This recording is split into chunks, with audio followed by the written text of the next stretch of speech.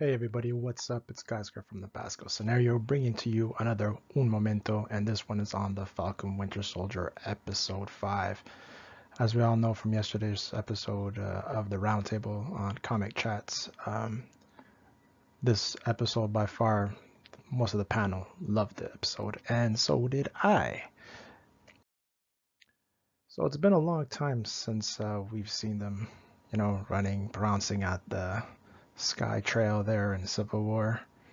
The little back and forths back then kind of pretty much hinted that they would be pretty cool on a show by themselves.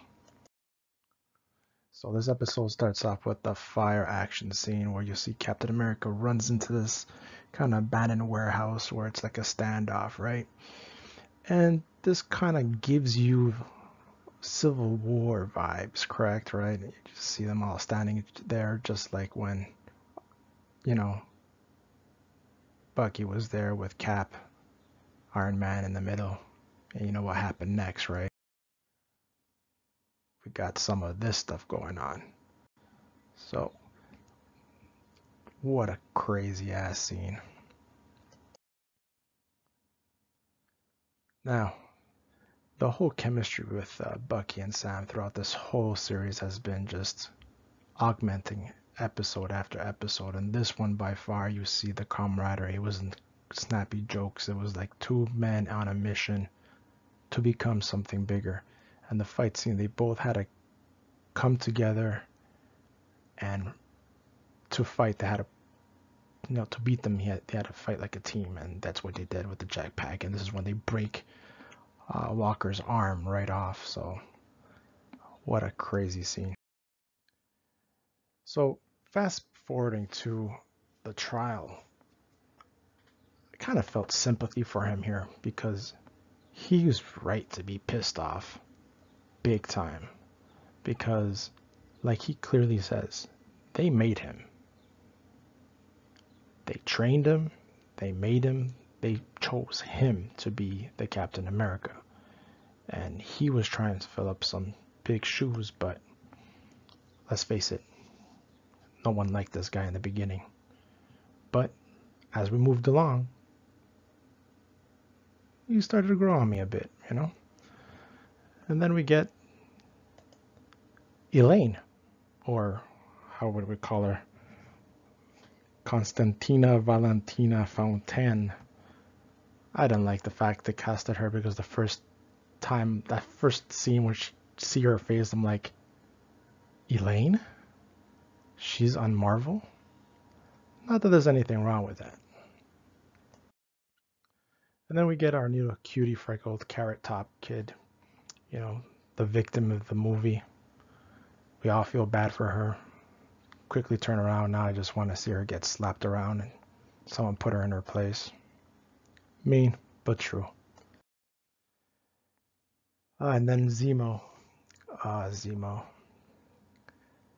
He had all this planned out. He wanted to die. He was ready for Bucky to come and finish him off.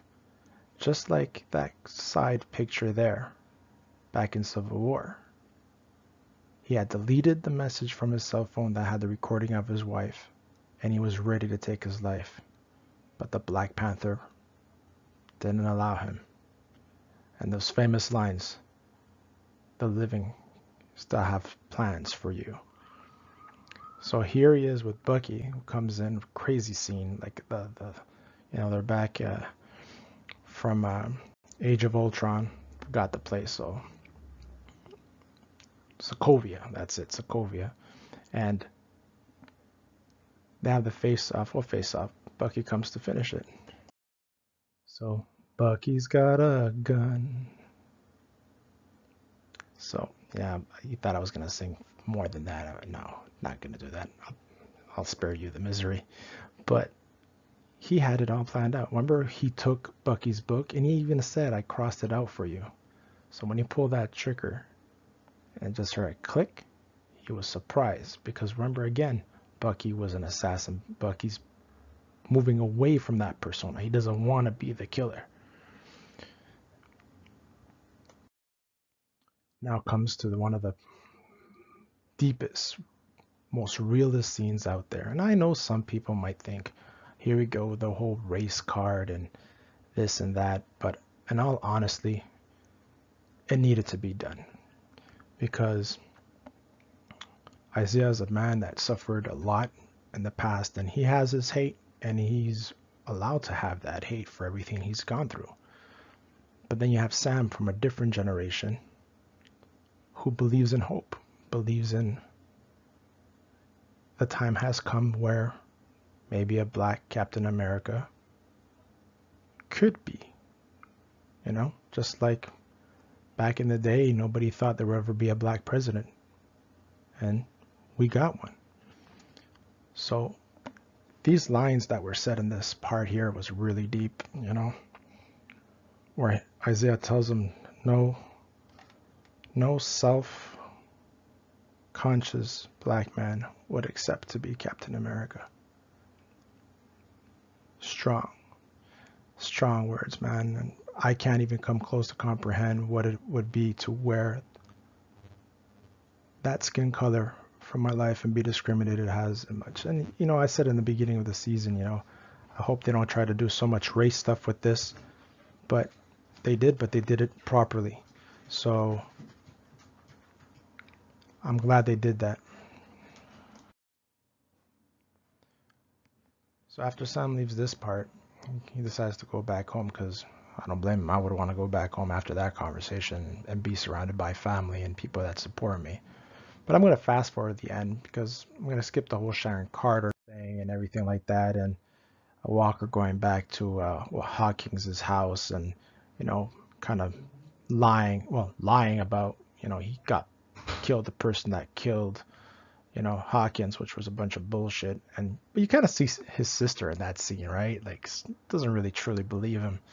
So it comes back to goes back to the South, goes back home. You have Bucky and him fixing up the ship, the boat actually, training.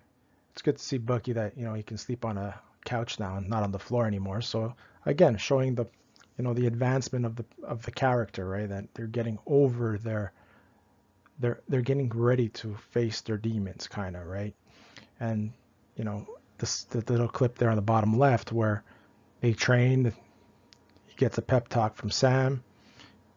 Bucky knows that he has to go back, and it's not about him. It's about what he can do for the people the survivors that he hurt. So it's all about stepping to the next level.